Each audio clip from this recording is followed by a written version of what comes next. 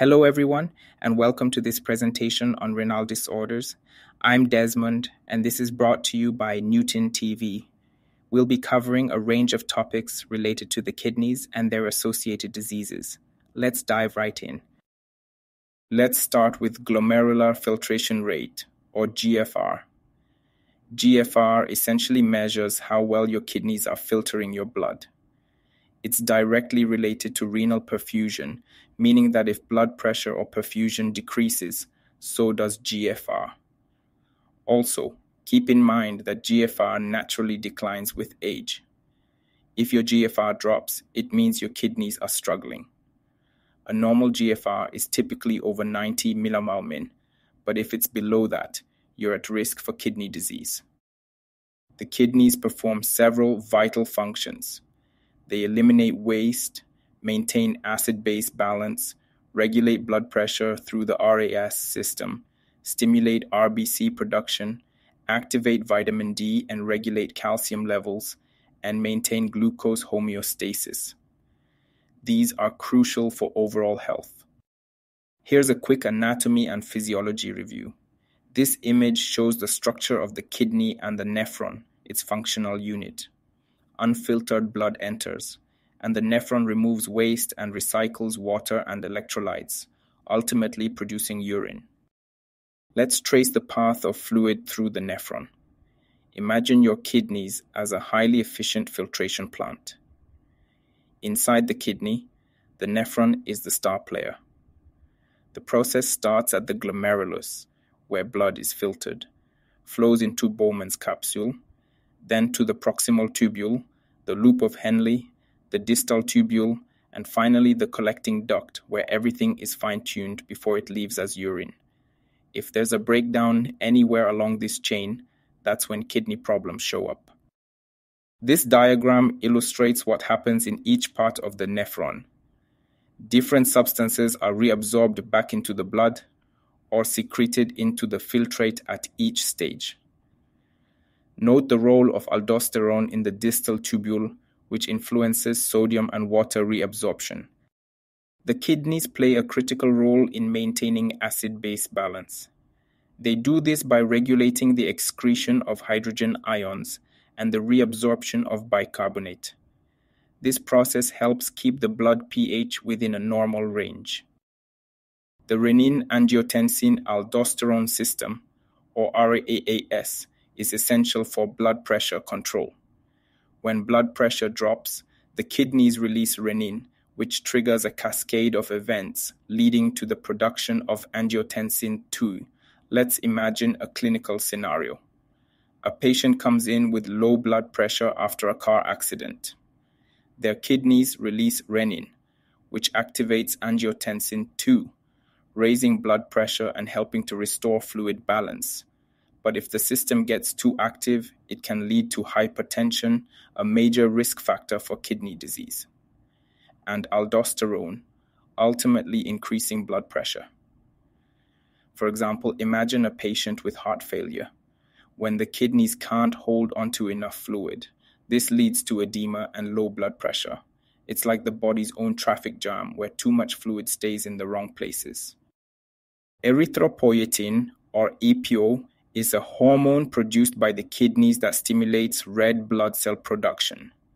When oxygen levels in the blood are low, the kidneys release EPO, which signals the bone marrow to make more red blood cells, increasing the oxygen-carrying capacity of the blood. Vitamin D is crucial for calcium absorption and bone health. The kidneys play a key role in activating vitamin D into its active form, calcitriol. This active form then facilitates calcium absorption from the intestines and reabsorption from the kidneys. The kidneys also play a role in glucose homeostasis. Normally, all glucose filtered by the glomerulus is reabsorbed. However, in diabetes, high blood glucose levels can overwhelm the kidney's reabsorption capacity, leading to glucose in the urine. Now, let's discuss renal dysfunction. This can be categorized as prerenal, intrarenal, or postrenal. Prerenal issues involve decreased blood flow to the kidneys, Intrarenal issues involve damage within the kidneys themselves, and postrenal issues involve obstruction of urine outflow. Damage to renal tubules, also known as acute tubular necrosis (ATN), can also cause renal dysfunction. This diagram visually represents the different types of renal dysfunction. Prerenal refers to decreased blood flow, intrarenal refers to damage within the kidney, and postrenal refers to obstruction of urine outflow. Understanding these distinctions is crucial for diagnosis and treatment. When assessing a patient for renal disorders, it's important to gather a thorough history and look for specific signs and symptoms. This includes inquiring about chronic illnesses, recent infections, medication use, and any changes in urine output or color. CVA tenderness can also be an important indicator. Urinalysis is a key diagnostic tool for evaluating renal function. It can provide valuable information about specific gravity, pH, glucose, ketones, protein, blood, and other components in the urine. Abnormal values can indicate various renal disorders.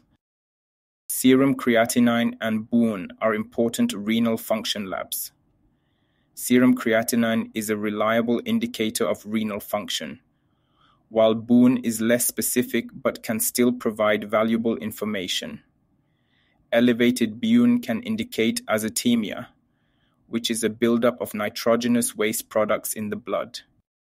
Treatment for renal disorders varies depending on the underlying cause and severity. It may include medications to maintain fluid, electrolyte, and acid-base balance, control blood glucose and blood pressure, and ensure adequate RBC production. In severe cases, dialysis or CRRT may be necessary. Glomerulonephritis is an inflammatory condition affecting the glomeruli. It's often triggered by an immunological mechanism, such as an autoimmune reaction or a post-streptococcal infection. This inflammation can damage the glomeruli and lead to hyperpermeability. In glomerulonephritis, the damaged glomeruli lead to protein loss, edema, oliguria, and hypervolemia. Post-streptococcal glomerulonephritis, or PSGN, is a common cause, and patients may present with dark urine. The image shows how antibodies attack antigens and immune complexes deposit in the glomeruli. Diagnosing glomerulonephritis involves assessing serum creatinine and BUN levels, as well as performing a urinalysis to check for protein, WBCs, and blood.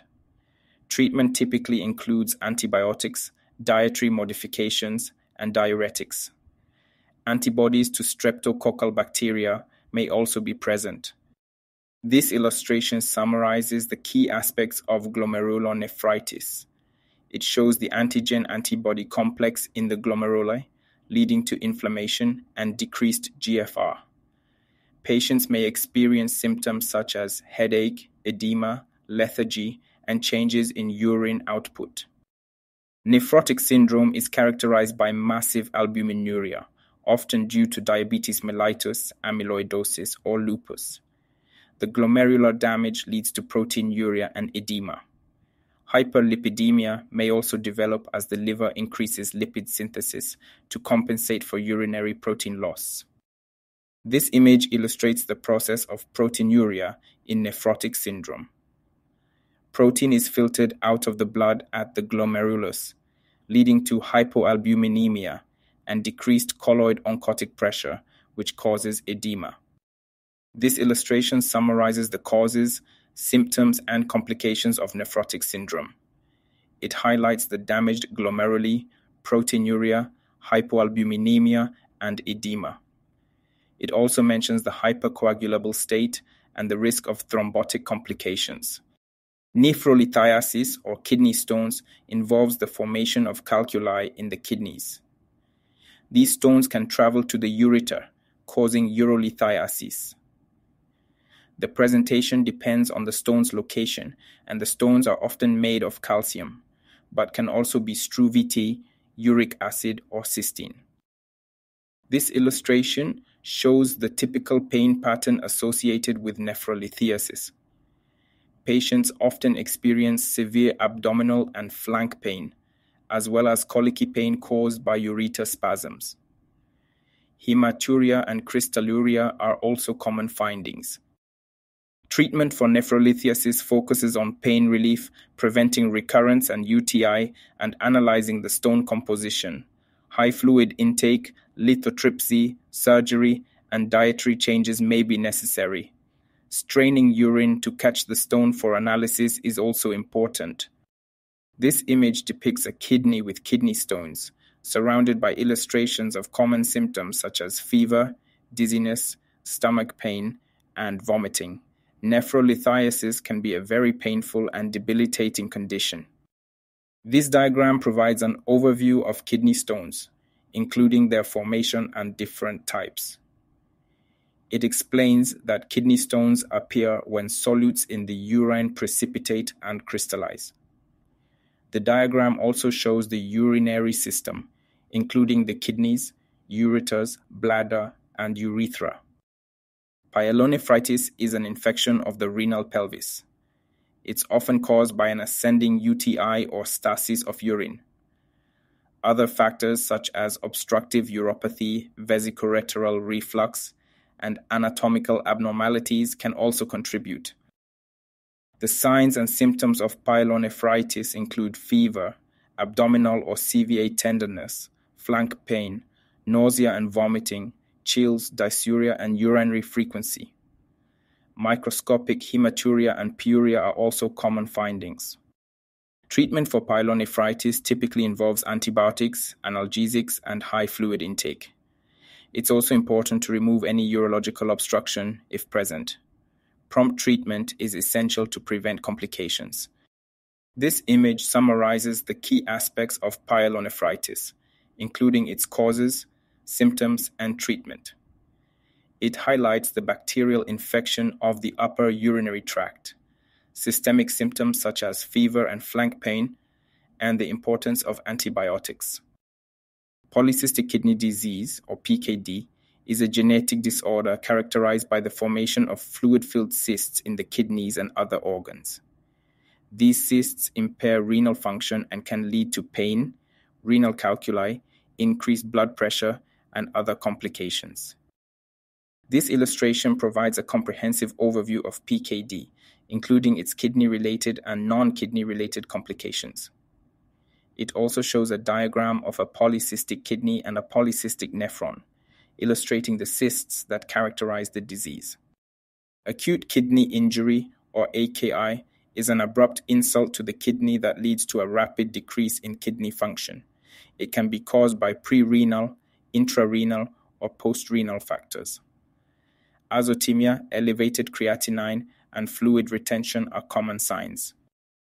This diagram illustrates the stages of AKI, including the initial insult, oliguria, diuresis, and recovery. Each stage is characterized by specific clinical findings and requires appropriate management.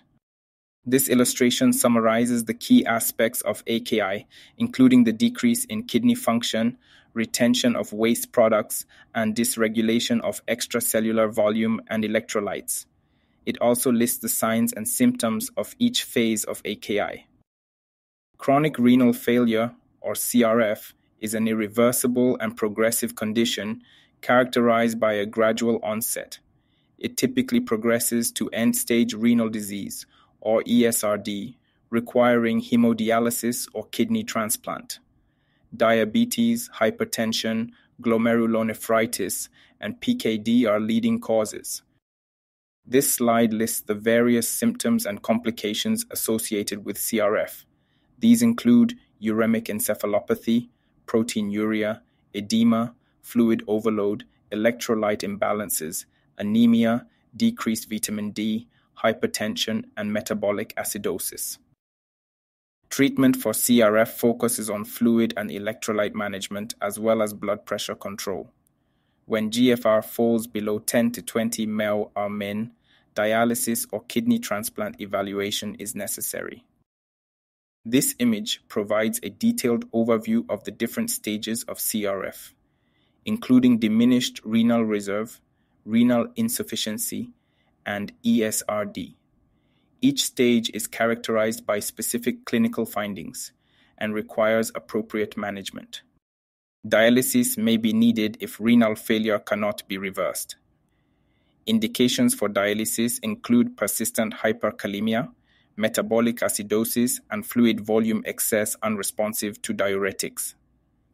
The ECG shows potential abnormalities that may be associated with renal failure. Peritoneal dialysis involves filling the peritoneum with the dialysis solution, or dialysate. Wastes and extra fluid are pulled from the blood into the abdominal cavity by the dialysate. The solution is then drained after a dwell time of about 4 hours. Hemodialysis involves drawing the patient's blood out of the body and passing it through a dialyzer, which removes excess solutes and fluid. The blood is then returned to the body. An arterial venous fistula is commonly created in the arm to facilitate blood access. Thank you for watching this presentation on renal disorders. Be sure to subscribe, like, and share this video from Newton TV. We hope you found this informative and helpful.